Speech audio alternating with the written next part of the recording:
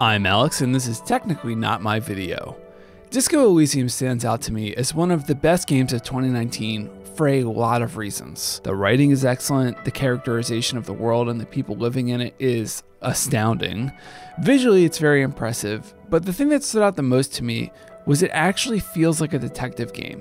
From the moment you start the game, it is throwing clues and questions at you. From the get-go, you are forced to question everything.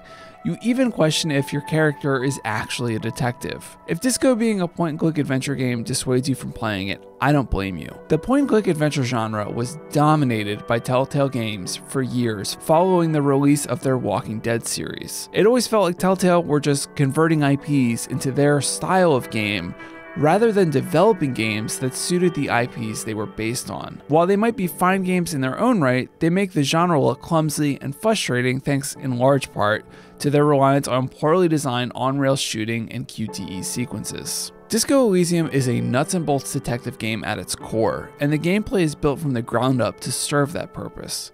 You won't run into gameplay sections that are frustrating because they suddenly demand you be good at FPS games or platforming.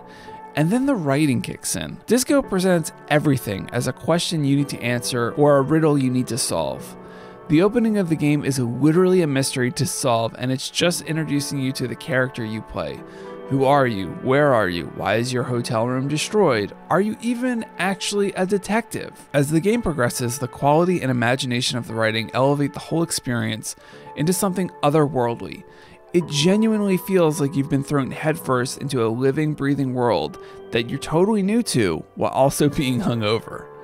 In most detective games, the Batman series by Rocksteady being a prime example, you wander or fight your way from place to place looking for specific items that give you specific clues and unlock new areas to find new clues in.